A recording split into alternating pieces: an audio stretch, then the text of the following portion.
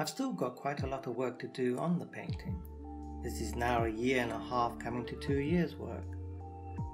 I don't think people realize how long it does take to try and create these effects. To give you some idea of the amount of work that is involved in creating a realistic painting, here you can see in my initial drawing how I incorporate as much detail as I can to help facilitate my painting technique later.